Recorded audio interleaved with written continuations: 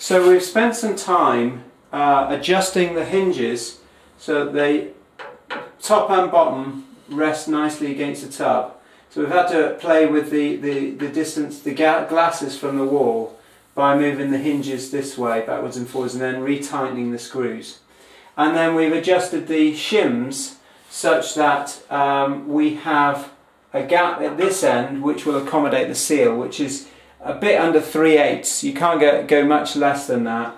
And then we've had to put more shims on at this end in order to accommodate the odd lie of the tub and the wall. This setup is actually probably a worst case scenario, but now we're in position to be able to mark the holes up. And the last thing we need to make sure is that the glass is level this way. So I'm just going to hold the spirit level up, and then we'll move it a tweak if needs be, and we're ready to do the drilling. One way to stop the dust going is to stick a polythene bag underneath the drill slots to catch it. And then a couple of safety warnings. Number one, make sure there's no electrical or plumbing behind this. Hopefully the tiler will have set the backing and the stud up such that that's what you're going to drill into, but make sure you've got nothing in the way, otherwise you'll have a disaster on your hands. And then number two, make sure you wear safety glasses when you're drilling the holes. Okay, so we're drilling into porcelain tiles. It's very hard, very easy to crack. So what we're using is an electric drill. Battery powered drills don't turn fast enough, I don't think. So I'd recommend an electric drill, and then starting with a small bit to just get through the surface of the tile, and then using actually a masonry bit to get into this. For natural stone, you probably can use a carbide tip drill. This one we have found that hammer action is necessary to get through the tile, but the danger with hammer action is that you break the tiles. So in any case, you have to drill really carefully when you're doing this. It's very, very easy to crack the tiles.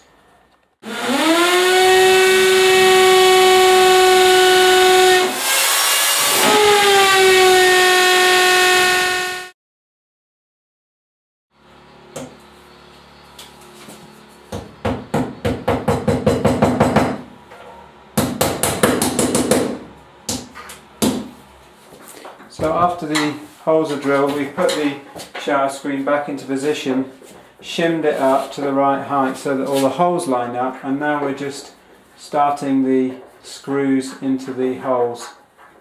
If the screws are too close to the hinges, you can put the edge of a shim into the gap just to stop the screw scratching the hinge as it's rotating. So here we have the door screwed up. I'll just show you the hinges.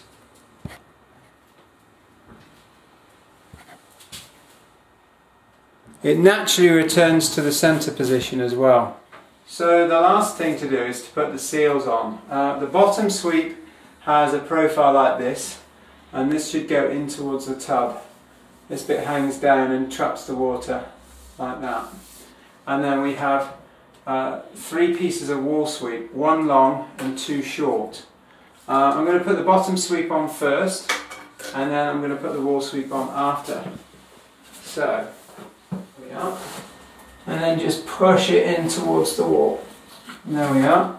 That's the bottom seal on. It needs to be squeezed up a bit more at this end. The seal needs to be trimmed to length, usually. This one's at the top. This one doesn't matter as much, but the 2 below need to be pretty exact on the length, just because there's going to be more water aimed at them. So there's the top one, squeezed on, and then you'll see that seals off against the wall. Push it right up to the hinge.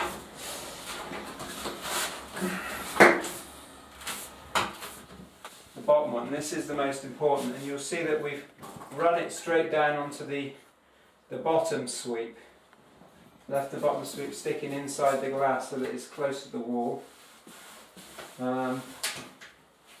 You can miter both of them at the bottom, but I think it actually is slightly better to run them straight across like this.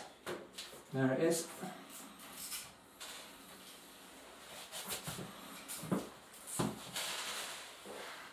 And that completes the installation.